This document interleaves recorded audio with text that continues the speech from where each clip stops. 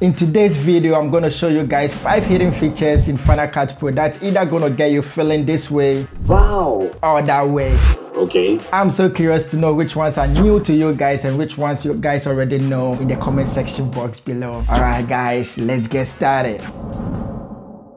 Today's video is sponsored by Creation. More on that later on this video. For this to work, you have to turn on the loop playback for the entire timeline by going to View, Playback, then select Loop Playback. Also, you can get access to that by using the shortcut keys Command L. Now let's say you have a video clip on your timeline and you just want to play that small clip. With this, you just select the clip, press /key on your keyboard, and it's just going to loop playback only the video that you've selected. Let me drop black and white on it. It's still going to play back, and if I want to turn the intensity down and still see how it looks like, it's still going to play back whilst I do the necessary changes over here. I can also do so many things. Let's say if I want to increase the reds in it, the video is still going to play back, and it's going to help me to see exactly how my effects going to look like. The same with the audio too. If let's say if the audio file of this video clip, I want to do some changes to it, I can easily go to my audio inspector side, go to equalizer, and just be playing around it whilst the video still keeps playing. And this is going to save you much time without using the mouse and the space bar to be playing back and forth. I use this a lot when I want to fine-tune my cut in between two clips. I'm going to use this as an example with me drinking the tea. You can see one clip, it's a wide of me drinking the tea, and another clip close up from the another angle of me drinking the tea. Go between the two clips. So this is going to be our outgoing clip, and this will be our incoming clip. Double click in between the two clips and it's going to bring the raytime editor out. So what it shows is this line is going to be our edit point. That's where the transition occurs. When I skim through this shows the remaining part of our outgoing clip that we can add to it, and this shows the remaining part of our incoming clip that we can work around it. So with the precision editor, this is what you do. Now with this two clip, I want to cut it such a way that it will not show to my viewers that I did a cut, and this precision is going to make it look so seamless. So with this, you just click here. When I click here, instantly you can see from the viewer side, it gives me both the outgoing clip and also the incoming clip. When I drag to the left, I'm cutting some part of the outgoing clip whilst I'm stretching the starting points of the incoming clip. And with this, you can easily see at your viewer side and know exactly where to make the cut. So from this, you can see it doesn't really come clean. So this is what you do with this. We want the cut to be where I'm lifting the cap. So just go to this side, click on that, and it's going to make a cut over there. Now we'll go to my incoming clip and see exactly where I was raising the cap. Click on that and it's going to make the cut there. Then I'll use this very edit line to fine tune it. So now I'll just go somewhere here, and right over there you can see from the viewer side, I can easily see the movement and how it looks, or it's going to look like. So from here, I'll just leave it like that, double click that, and it's going to bring me back to my normal timeline. Now I'll play and show you guys how it looks like.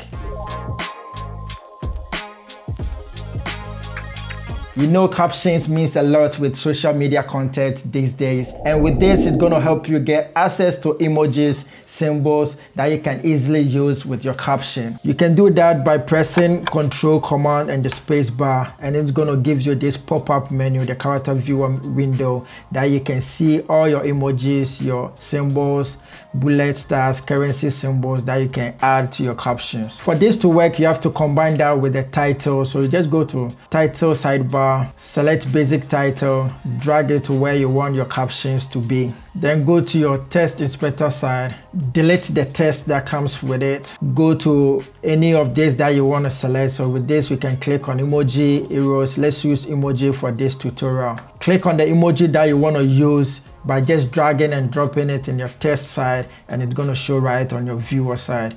You can later on increase the size by going to your transform, increasing the size under scale all, or you can also increase the size on your text inspector side go to your font size, then you can also increase it right over there. Now, talking of captions, another way that I use to get my viewers engaged to my content is by using graphics that comes from Creation, the sponsor of today's video. Creation Store provides you with modern tools that's going to help you create some killer videos that's going to get your viewers hooked to your content all the time. On Creation Store, you can find graphics, templates, LUTs, presets, callouts that you can easily drag and drop on your timeline. They also provide you guys with lots of parameters and they are very user friendly. And guess what guys, the good news is Creation provides you guys with 10% discount off on their website by using the code Joey. Thanks once again to the guys from Creation for making this video possible. Alright guys, let's go to number 4 on the list. This goes out to the YouTube content creators out there. You know YouTube, you have to drop some time codes in your description box below. That will make it easier for your viewers to get access to exactly the point or the place that they want to watch in your videos. So I'm going to show you guys an easy trick that you can use in Final Cut Pro. Imagine you've done with your editing, everything, your final edit, and you are ready to export to YouTube. So I'll go to the beginning. This is the intro. We'll pretend this is the intro. So I'll just drop a marker over there by pressing M. Or also I can use Option M and that's going to drop a marker and also give me the modify window. So over here, I'll just select the chapter icon, change the name to whatever I want it to show on YouTube. So with this, I'll just change it to intro. Then go to the next point that I want to name it. So from this side, warm up. So I'll just drop it, Option M, select chapter, write warm up over here. Go to the next one.